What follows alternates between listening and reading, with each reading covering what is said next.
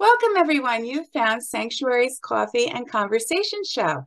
My name is Myrna Haskell. I'm executive editor of Sanctuary Magazine. This is an online publication that empowers and inspires with a focus on the arts, philanthropy, health and wellness, culture, and community. You can find us at sanctuary-magazine.com. This morning, my guest is Megha Nancy Buttenheim.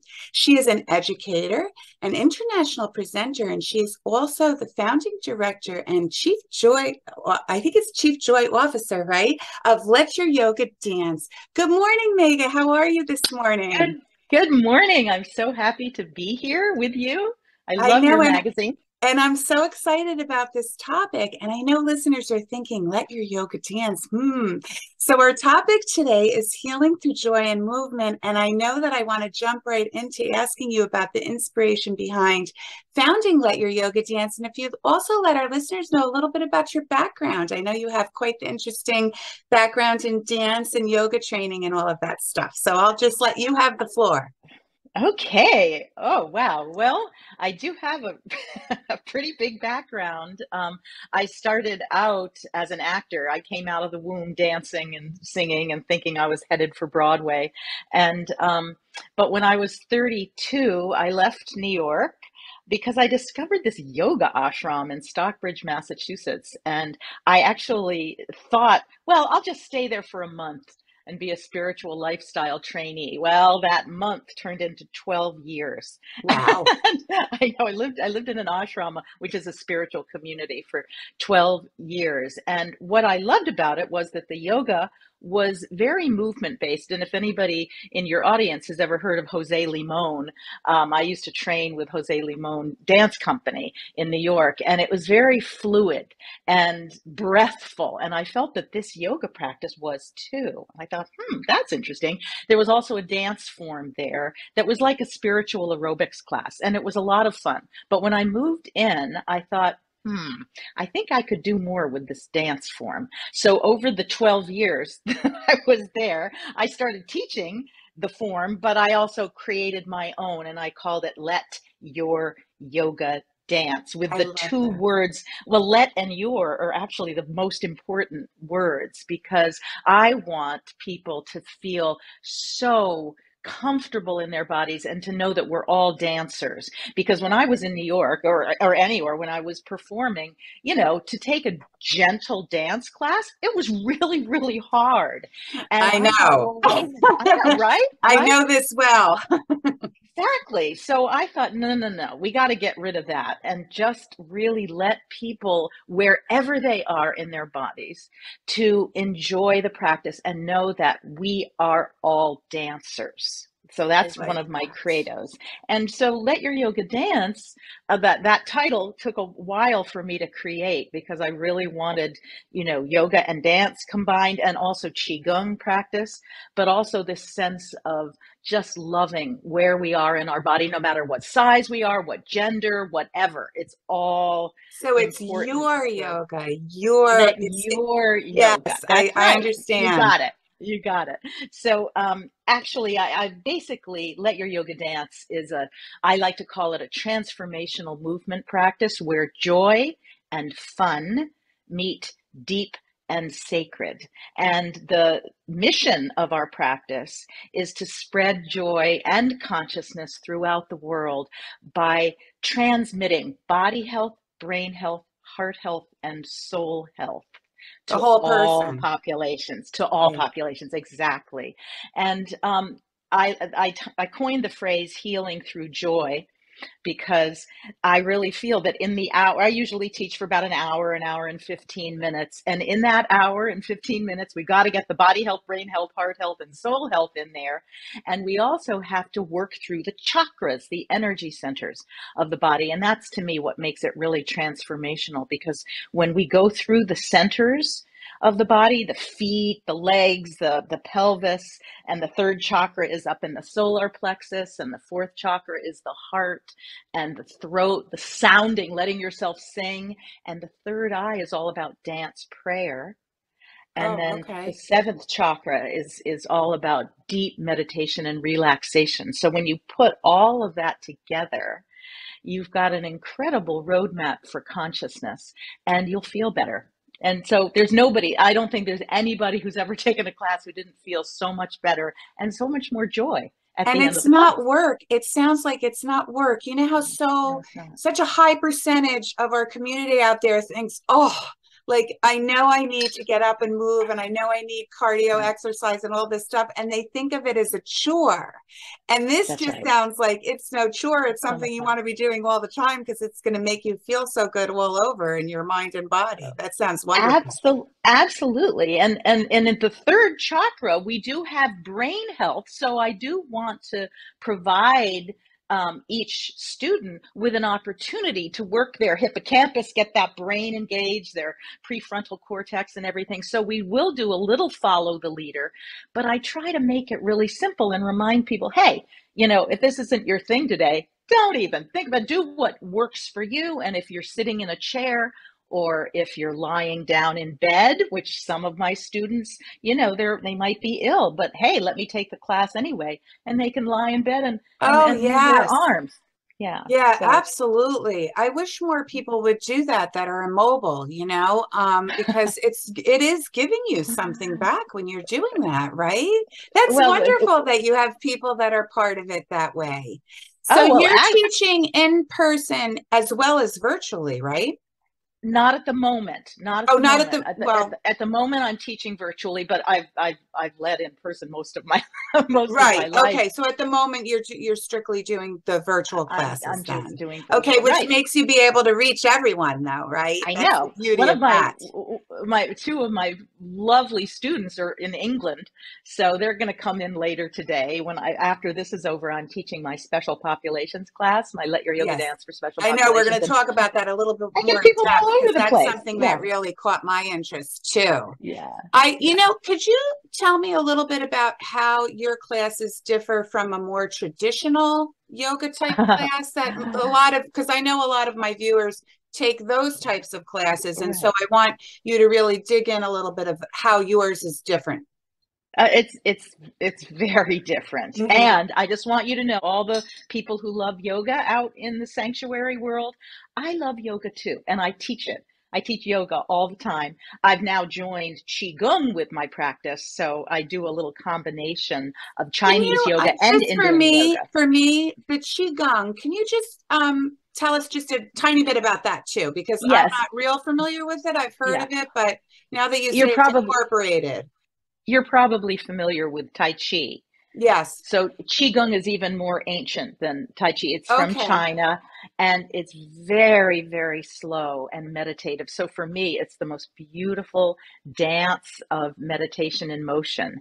And Okay. you might do a practice. Let me just push this down a little bit. You might do something like this. This is called flowing motion. You might do this for 5 minutes, and you inhale and exhale. Okay. So Everything's very very meditative, that meditative and portion. very Yeah. slow. And I've realized that in my sixth chakra part of the class of Let Your Yoga Dance, I can bring in that moving meditation. And in my regular yoga class, I just go, okay, I'm weaving Chinese and Indian yoga together, which is lovely. But Oh, okay. yes, a more traditional yoga class, come into the mountain, the half moon, the goddess, all that stuff. And I do that. I do that. But Let Your Yoga Dance brings in a level of joy that I have never felt in a yoga class. I love yoga. It's fine, but we're getting very ballistic and energized. I'm not saying difficult,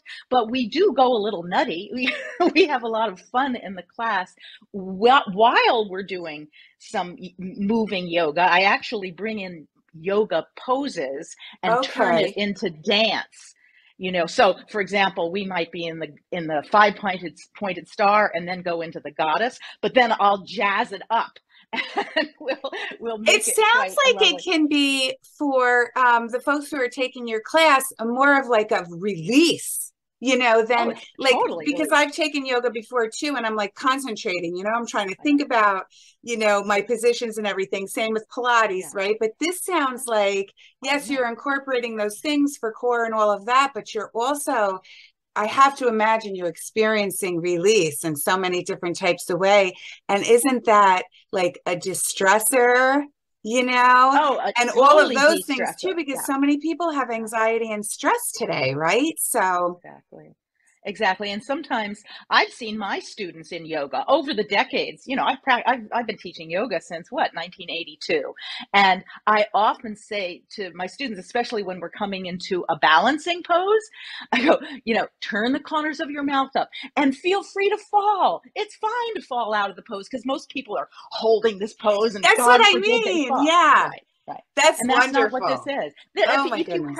If you have to choose, let your yoga dance. The dance is a really, really big part of the Yes, practice. yes. Yoga's in there. Yoga's in there Yoga's definitely, in there. It but sounds your wonderful. heart is going to be beating and you're going to be so effervescent and ebullient. And let me just say one more thing. I like to say that with Let Your Yoga Dance, you get a daily dose of joy, and the dose stands for dopamine, oxytocin, serotonin, and endorphins. You'll get all of those happy hormones just flowing through you, which that doesn't happen quite so much with yoga. I Yeah. hope I'm not insulting anybody, I but I know love I'm yoga. getting I have it. to So say, I'm sure the okay, listeners are totally getting it. Megha, okay, I wanted to dig in a little bit too, because I know that you work with folks struggling with Parkinson's disease and I other do, I do. challenges and Yes, movement challenges and all of that kind of thing. So I want to hear a little bit more about your classes for people that have certain special needs, or thank you. mobility issues. And if you can explain how you might like design those classes a little differently than just a traditional class when you don't have to worry about special challenges. Totally excellent. And basically, I in over so many of these last years, anybody who comes to my regular class, I feel weird about saying that, but when we do a lot of standing in the regular class, but I get a Okay. lot of people who are still having struggle. I mean, my gosh, if you're over 50, I'm sure you got some issues. I just got a new hip, for heaven's sake, so I'm a special population. So anyway, about, I don't know, this was about 25 years ago in the ashram, there were people who were coming to my classes.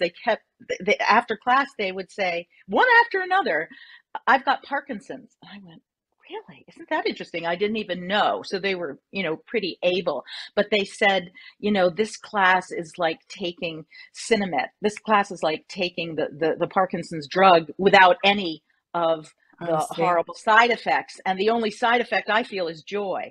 And I literally looked up in the sky and I said, wherever the great mystery is, I said, yo, are you trying to tell me something that I'm supposed to teach people with Parkinson's? Because I don't know about Parkinson's.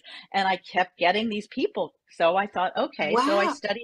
I studied with David Leventhal, who became a dear friend, who is now the director of dance for Parkinson's in New York. And we co-created a class together up in the Berkshires of Massachusetts, where I was. And I've been teaching Let Your Yoga Dance for Parkinson's ever since. And what's interesting about it is that soon other people would say, well, I don't have Parkinson's, but can I come to the class anyway? And I went, oh, sure. Everybody's welcome. Everybody's welcome. So I realized, oh my heavens, the things that I was really targeting for Parkinson's were also pretty great for other special needs. Yeah, that's what I Because, was thinking. well, for example, people with Parkinson's can often have um, trouble with swallowing because the throat can tighten up. So we do a lot of we do a lot of sounding, and I do an ice cream dance where they're pretending they're eating ice cream and swallowing it, and it tastes delicious, but it's Okay. also a dance. So I take a lot of physical therapy I exercises was, that would be yeah. found in Parkinson's and then dance it up. But at the same time, we're still dancing through these energy centers, so that I know that we're going to be doing a song that's going to open up their heart. We're going to do singing, lots of toning. We own people with Parkinson's and anybody else. I mean, the research is out now that, if you sound and tone, it really affects the brain in the best kind of a way. Just, that yogic beehive breath. If you start humming it'll make a difference. So all the time I'm learning and growing and figuring out, going to different Parkinson conferences to teach or to just learn, and then just bring it back into the group. And we're in chairs for the most part. I was just going to ask about the chairs. Wow, we must be connected on this show, because I was picturing when you're talking about it. Oh. So for people whom are actually in a wheelchair most of the time, they can also do this with you, right? One of my best graduates of my teacher training, my special populations training, she lives in a wheelchair 100% of the time. And oh boy, is it fun to watch her dance. It's incredible. I don't only teach people with wheelchairs. It's a big, broad spectrum. Yes, it's a broad spectrum. I'm getting that, yes. Some people are a little more spry. And if they are spry, now this is I think the difference between, you'll hear about chair yoga and chair this and chair that. What I say with Let Your Yoga Dance, I call it gentle style. Okay. The gentle style. It's in and around chairs. So anybody who can get up, I want them to get up. I don't want them to sit in a chair the whole time if they can get up. Okay. So that's why I always like to invite their friends and caregivers to the class so that they can be on hand. And the caregivers, of course, that's a whole other situation of they need a lot of care and support too. Yes. And this Absolutely. class will help them. This class will give them a little more joy rather than all the stress of, so it's very individualized, it sounds like. You're able to actually do that within one class, have it be very individualized based on the person's ability of movement, right? And presently I'm teaching 3 private classes. Some people don't want to be in a group. They feel like, I don't want to be with other people sometimes. Okay. But then the other people love the group because it's, I mean, there's no question. It's a collective joy when it's a group. It's a certain, right. Besides it being inside of yourself, right? That's right. And Kelly McGonigal of The Joy of Movement talks a lot about collective joy. And it is true. And Barbara Fredrickson in Positive Psychology talks about, when you're together with other people and she loves this work, by the way. She's seen my classes, that it's broadening and building this spiral of positivity, resonance. And so it is wonderful to be together. My feeling is whatever you can do, whether it's one-on-one or whether you're in a group, this will bring a little more healing through joy for you. What do you tell, I'm assuming it's just like loose clothing, but I know from going to your website and some photographs I have, everyone's dressed for joy because they're in all these beautiful colors and everything. So what do you tell you folks, what to wear? Like just comfortable absolutely clothing? And do they just add the color because they feel good? You know what I mean? Well, probably what you were seeing on my website were some of my graduates from Let Your Yoga Dance teacher training, who are then going out and teaching this to the world. And, this is sort of my uniform, Let Your Yoga Dance. This is the Dancing Om logo that we have, which, Dancing Om. But it is fun to have colors. And of course, the chakras, these energy centers that I keep telling you about, have colors associated with them. And I love to use scarves. Oh, that I didn't know. I know about chakras because we've actually had articles in the magazine and we've talked about it here and there, but I didn't know that colors were associated with the different chakras. Yes. I won't bore you with that. That's one of my favorite colors you've got right there. Well, I can say it. See, you are in the root chakra. You are grounding your feet into the planet, because the first chakra is all about, in the color red, like I call it Mississippi mud. And so your feet and your legs right up to your tailbone is the first chakra. And so that's where we're really grounding ourselves. We need to ground on this earth and not be like, sometimes I think of yoga. Oh, here I go. I'm dissing yoga again, but I'm not interested in creating space cadets, so they go out of class like this. I want them to remember to ground into the planet. Mr. Iyengar, the great yoga teacher, always used to say, yoga is not about learning how to stand on your head. It's about learning how to stand on your own 2 feet. Oh, and that is the first chakra. And then, the second chakra is orange. I won't go through the whole thing, but it's so much fun. So a lot of people dress for maybe they want to focus on one particular chakra, or they want to do a rainbow. Oh, It's that's fun. cool. I Yeah, like that. it's a lot of fun. Yeah. Oh my goodness. Well, I heard you. I was going to ask you specifically about healing through joy, but I think we've got that. Yeah, it works. I'm telling you, you just have to experience it yourself. Like it's 100%. Sometimes I have gone into a class and I'm going, I'm miserable. Something's just happened and I'm having a terrible day. At the end of the class, I'm like, come to You me, my feel children. great. I'm Yeah, so so happy. I'm feeling that whole thing just from you talk about it, about how it works your mind and your body. We always talk about that. But this sounds like it really encompasses that ideal of everything being connected, and the healing that you're doing is everywhere, from your toes to your head, right? It's everywhere. And so I have to believe that people that leave the class feel sort of lighter and almost like, more loose, from all of the stretching, and just they probably walk out a little bit more peppy than they walked in. Whereas we talked Oh, about in the very beginning, some of these traditional dance classes you and I both used to take back in the day, you came out like you were, hurting. yeah. Yeah, exactly. No, that people can't get hurt. And by the way, no injuries are allowed in my classes ever, because there is this constant reminder of doing the movements that suit your body. Let And that feel your good for yoga you. dance. But I just want to just add in to me what is the most important part of the class, and that is dance prayer. And some people don't like the word prayer. You could say dance meditation if you want. So towards the end of the class, when we've gotten so rambunctious through the heart and the throat chakra singing, sometimes we'll do West Side Story across, Oh, I love like West Side Story. boy, boy, crazy boy. You never know what is going to come. I have tons of songs from all around the world, but then we quiet down, and I like to say, I mean, there's so many different kinds of dance prayer, but this is where you go inside, you go back to the yoga, but it's moving yoga. And sometimes I'll just put on a beautiful piece of music that's very quiet, and I'll say, now just let your yoga dance now. You might even close your eyes. Don't pay attention to anybody. Nobody's looking at you. And just let your own soul just Oh. dance. So that's, remember, body health, brain health, heart health, and soul health.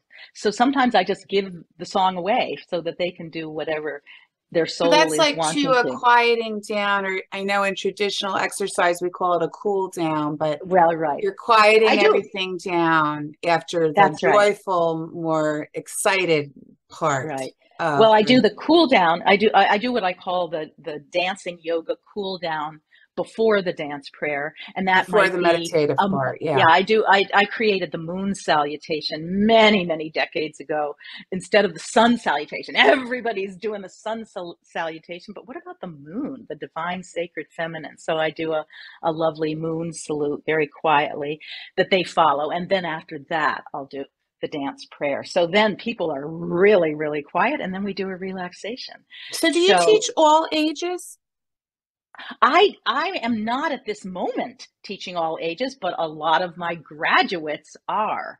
So Okay. I can't do everything because No, I I'm know. I'm Well, busy it sounds like training. just one class is because it's so Well, individualized. Yeah.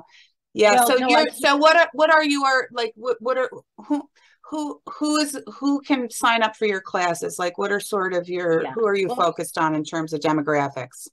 so anybody can sign up, and even younger people come. But again, if they're really little, I'll send them off to some of my graduate Okay. teachers who do So people teach can Let Your Yoga contact Dancer dance. you if they are looking Oh, for something. Okay, good. yeah, we've got all the demographics, and I say we because I'm not a one woman show here. I've got a big community. Let Your Yoga Dance is also a community of dancers and practitioners and And you teachers. train. And I what I train them. wanted to close with that, Megha, I want to give Yeah, you an opportunity to take a minute or two to explain to listeners what your services actually are, because I know you're also thank training you. others to That's become right. instructors. So take a little That's bit of right. time to just, All right. fill us in on that.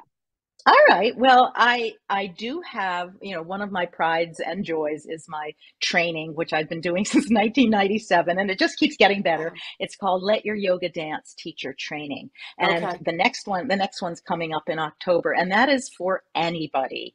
If you don't have to be a yoga teacher. I advise start taking some yoga, and I've got some freebies on my website. I've got some lovely yoga Oh, classes, we yin all to love balance, freebies, so that's yeah. great. So my website, letyouryogadance.com, you can actually go and get some free things. And listeners And I will have that up too on our Yeah, show. and So I've got don't my turn Let the Your show Yoga off. We'll have Dance. that up for Yeah. you. And I have my Yep. my MP4 and DVD and my book. Oh, oops, that's my manual. I've got Yeah. my Okay. expanding joy. So I've got a lot Yep. of different things, and then I teach classes like I'm about to. When we say goodbye, I'm going to just turn around and teach my special populations Let Your Yoga Dance, and then on Thursdays I teach gentle yoga and qigong practice at 2 on Oh, that Thursdays sounds Eastern time. nice. Oh, Okay. it's so sweet. I love that class. And then on Saturday mornings at 11, I teach a regular good old Let Your Yoga Dance class. And that is Okay. so much fun. And sometimes I invite some of my grads or one or two grads to come and join in the fun so that they can see Let Your Yoga Dance. Nobody teaches the way I do. I don't want them to teach the way I do. I want them to be their best, beautiful self. And that's So, that's going back to what you expect of those who are taking your classes too, that right. they're going to That's feel like right. it's their own. So that makes That's sense. right. Let your yoga dance. Exactly. Oh, You I got it. love that. I love that. Yeah. Oh, I know that listeners got a lot out of this and they're going to go Oh, and check good. out your website and learn more from this Great. because this is Thank you. wonderful. And Thank you. thank you so much for sharing Oh, this. I mean, this is pleasure. just wonderful. I mean, I when I first heard about you, I didn't realize that there was anything like this. I knew about obviously about yoga classes and those kinds of things and traditional dance, but now that you've transformed all of this into it's a little bit of Yeah. everything. You're meditating, it's all about self, you're dancing, Yeah. I love it. It sounds like a Thank you. wonderful, wonderful practice, Megha, and I really appreciate you sharing it with our audience today. So thank you. Well, I appreciate being with you. You're like a light bulb. You're a sparkleberry. It's so much fun to Oh, thank talk with you. you. Okay, thank you so much, Meg. I really You're so appreciate it. welcome. I'll close as I always do by wishing all of our listeners and our readers good health, happiness, and continued inspiration. Thanks so much for joining us today. Thank you.